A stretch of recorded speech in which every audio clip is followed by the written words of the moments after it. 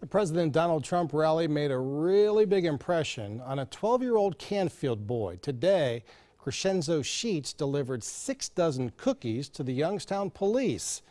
He was saying thank you for how they handled the large crowd. Now, Crescenzo was keeping a close eye on what was happening. The 7th grader noticed a few adults acting like kids, but what really influenced him was watching how police handled the people who were acting bad.